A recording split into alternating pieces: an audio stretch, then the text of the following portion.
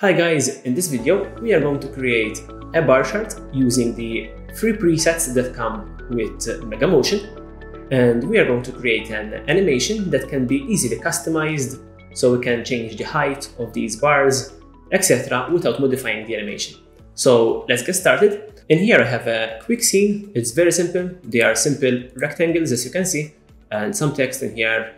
And that's basically it, and the small icon right over here. The first thing that I'm going to do is I'm going to introduce some of these elements. First, going to go over this line in here, and I would like to change its anchor point to this side so that it animates in from this side. I'm going to go to my MegaMotion plugin in here, go to toolbar, and all the things that I'm going to use in here comes free with the plugin. So you can download this for free from this video. So I'm going to go to the align to the left, and as you can see, it aligns the anchor point to the left. And now I can simply use a scale in animation. So let's go to in and out animations, go to scale, and we can go to this nice animation here. And I simply want to do the in animation. Great. And as you can see, that line goes in smoothly, just like that. Perfect, very nice. So the next thing is I'm going to do the same for these bars in here. So let's go in here, let's pick them all. We have the option to pick all the layers at once in here.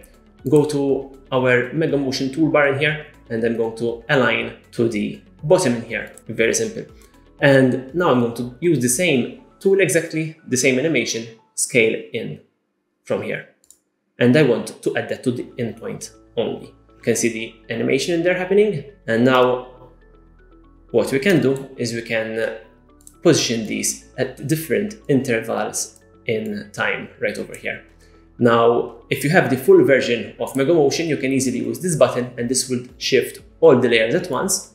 But in this case, I'm using the free version, so we can shift them by hand in this case. So let's see how that looks. Perfect, so that animation is done. Now, the cool thing about this is that I can now come and readjust the size of these, simply pull them down and up to whatever you want, basically. And so maybe this one is very short, and maybe this one is a little bit longer, just like that. And as you can see, the animation still works, and this doesn't mess the animation at all. So this is a very cool feature that we have in here. Perfect, so let's do some more animations in here. So now I'm going to pick all these text elements in here. Let's use a different preset this time. Let's go to position, and let's go to position bottom so that it comes in from the bottom. And we can position and give it an animation on the end. And there we go, we have that animation done. And those come in. Of course, we can do the same thing in here. We can arrange these in time just by I'm holding command to deselect a layer and do the same in here and shift them very easily like that.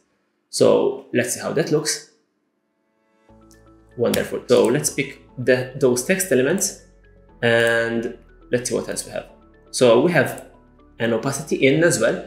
And another cool feature of this is that you can stack multiple animations together on the same layer. So in this case, I have a position from the bottom applied. I can add another one in here, an opacity animation here to the in as well. And now you can see that they would fade in as they come up. So one thing that I am noticing in here, that the animation, I would like it to start maybe right now, as you can see, it is starting from down below in here. It would be better if it starts from around here instead. We can easily modify these animations, so even in the free version. So I'm going to select the position animation here, and we're going to go to the animation intensity in here, and we can decrease that to 2%. Now, as you can see, it comes in from there. Perfect. Now, to apply this to the other layers, to change that, we can simply copy this, Command T on your keyboard, copy this effect, and then go to the other layers, pick that effect, and paste it over it. So, and you need to do this, of course, for all the layers. So let's do that. We can also do this with the plugin itself. So if I go to the customizer, I have the option to copy and delete from here and even paste onto this specific layer and even on multiple layers at once. So that's a cool feature as well. Wonderful, the animation looks very nice, but now we're going to do some cool things. For instance, we are going to make this icon write like a pencil. So let's see how we can do that. But first, we are going to go to this little thing and make it loop and do a fun animation with it. Let's see how we can do that. So let's go to the middle animations now. Middle animations are animations that you can put at the middle of the layer instead of at the start or at the end. And they by default loop. So I'm going to go to, let's say, scale and see what I have in there. And I have this nice loop pounding heart animation. So let's apply that to this live icon faded, which is that little faded sphere right over there. So let's apply that, apply. And if we have a look at that, we can see that it looks quite cool, but it maybe looks a little bit too much like a heart at this time. So what we can do is we can make it a little bit slower. And let's go to loop duration, and we are going to increase the duration of this animation to something like 5. Perfect.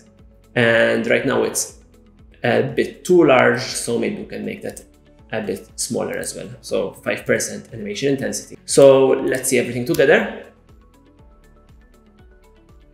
And finally, let's go to this edit button.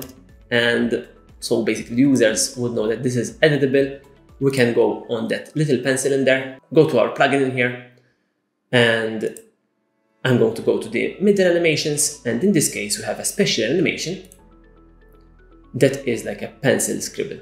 So let's apply that, and it automatically applies it for us in the middle. So you won't see that in marker in here. I can increase the loop duration and adjust this as well if I would like. So let's see how this looks.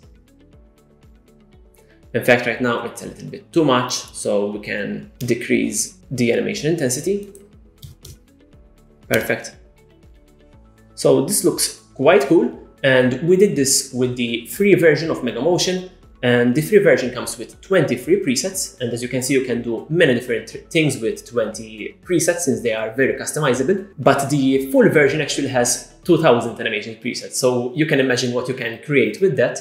And it has very cool things like, for instance, character animations, box drops, special animations like sword fights and stuff like that. So go check that out, and I hope to see what you create with these presets. Thank you very much for watching.